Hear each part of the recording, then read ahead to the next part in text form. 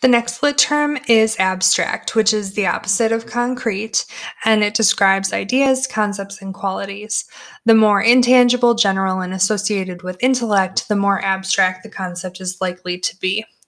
The example I chose is from pages 51 and 52, and it says, "I never dreamed that Rhodesia or any place in Africa would be so peaceful, lovely, and clean," chimed in the wisp in a misguided attempt, no doubt, to make amends for her earlier faux pas of African courtesy.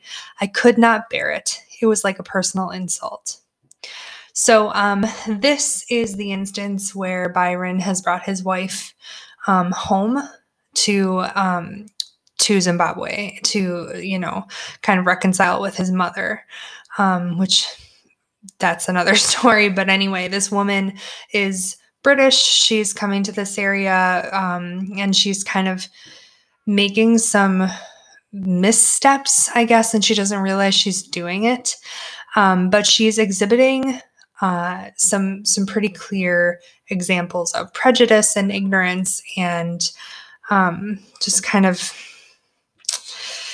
a lack of awareness. So anyway, this example really goes with the idea of abstract, because those ideas of ignorance and prejudice, and some of the other pieces that Moreira examines in this book, like racism, inequality, nationalism, progression, these are all abstract ideas, intangible, kinds of things.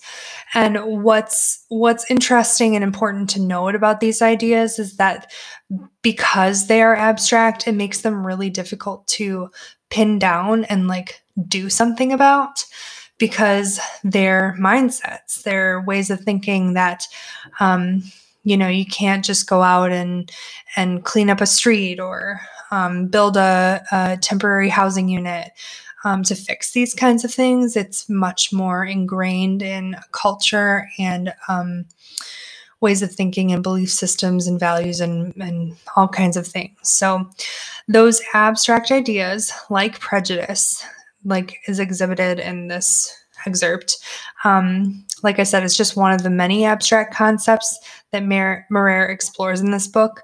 And I urge you to think about why the abstract nature of ideas like prejudice and the ones that I mentioned before, why does their abstract nature make them so difficult to combat and to solve and to do something about?